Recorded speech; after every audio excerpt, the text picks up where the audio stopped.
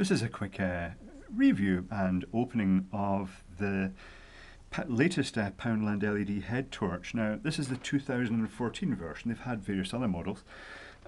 What sets this one apart from the others is that instead of using the sort of bike light chip that flashes backwards and forwards and you have to click through all the flashy settings to get to static light, this one is just on and off. And that makes it very functional. That's not bad at all. It's very similar to the Petzl Tikka torch. I think Petzl were the first to bring this style out, not really sure. Certainly I bought a Petzl Tikka torch a long time ago, and it had the same sort of shape and functionality.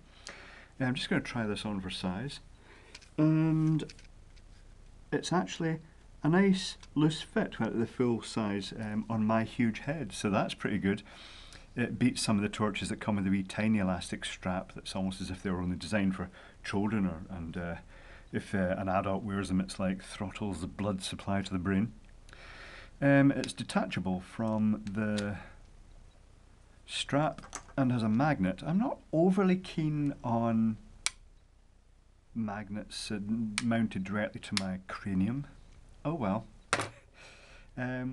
It's got the same style of catch as the Petzl Tikka, and quite interestingly it came with two screws holding it shut together as well, which really isn't a good idea on a head torch. Fortunately it seems to be some sort of kiddie safe feature because it holds itself together completely tightly without those screws. So let's pop it open.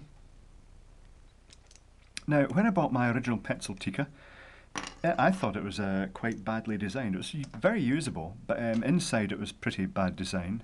Very similar to this in fact, with the battery holder being the same assembly as what probably supports the LEDs.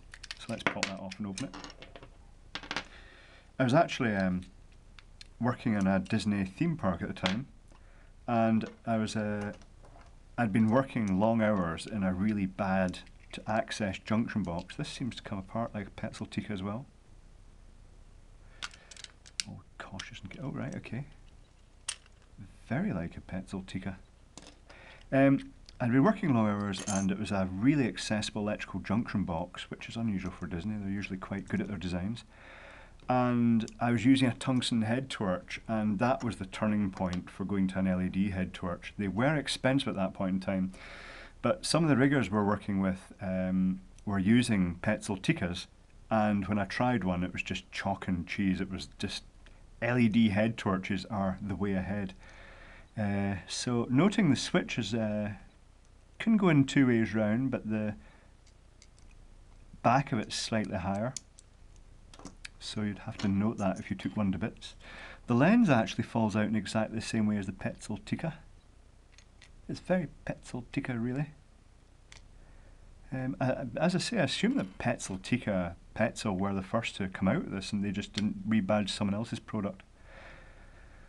The original Petzl Tikka had this sort of assembly, but there was no circuit board in it at all.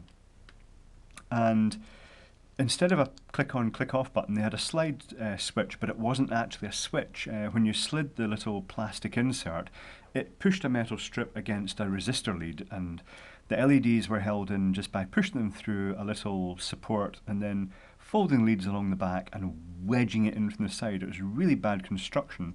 The switch was very prone to getting stiff, and also the light often had little flickering fits because the metal to metal contact on the resistor lead was just not, it was two completely dissimilar metals, and it seemed to cause endless problems with flickering, which is a shame given that the original Petzl Tikka cost, as I say, about £40, and here we have one for $1, a pound, which is somewhat better.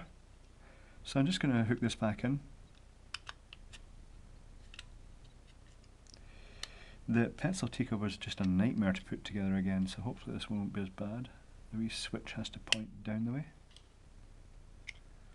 Oh, it just clicked, but was that it? Clicking properly? No, it wasn't. It's not going in properly. Oh, it has now. And the switch is working. Battery's back in. Another annoying feature about the Petzl Tikka was the battery contacts weren't as good as these ones. They were just bits of sprung metal, and they used to eject the batteries forcibly at the slightest provocation. I'm not saying this won't eject the batteries forcefully at the slightest provocation, but better. Oops, put it on the right way would be quite a good thing. So you get torches with the multiple intensity settings, which are quite useful, and you get the ones with super high power LEDs. But if you get 3 AAAs and you use a 3-watt LED, then the 3-watt LED is going to take roughly about an amp, and the batteries will not last long at all. So for general purpose use, something like this is very, very adequate. Yeah, you know what? The pound. This isn't actually too bad a wee torch. It feels quite robust. It's certainly no worse. In fact, it's a lot better than the original Petzl Tikka, which is a criminal thing to say. But hey, there you go. Yep, that's pretty good. I like that.